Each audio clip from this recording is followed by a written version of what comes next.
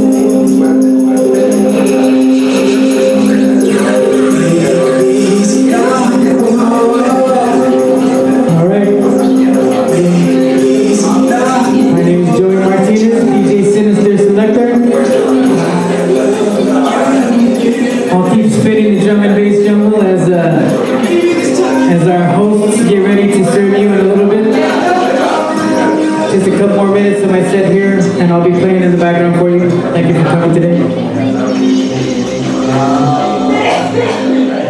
Okay.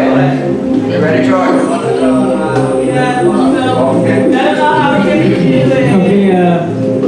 Okay, Michael has some directions for you for eating your meals. Thank you very much. Le voy a pedir que me hagan el favor de firmar. Entonces quiero una cosa que tengo para la grabación. La última fila primero. If everybody can have a seat. Have a seat. Tómese asiento todavía. Nadie va a creer que yo estoy nunca pase de esto. Ok, sentaditos por las reglas nuestras. Hay dos asuntos. Yo quiero esperarme un momentito. Yeah. Okay. So how we're going to do it is that we're going to line up this time because usually everybody rushes it back. Nobody gets really anything, and especially the people that attend the event. So we want you guys to line up this way in an orderly fashion, right? And then just wait a second. So line up this way, watch me. Okay. So line up this way, go this way, grab your plate and everything, and then you can grab the food and turn around, go back through the aisle and have a seat if you like. We just want to make sure that it's Entonces, orderly. formamos la fila acá. Yeah, there you go. And don't forget to say hi to me. High five, high five. La artista. Good set, good set.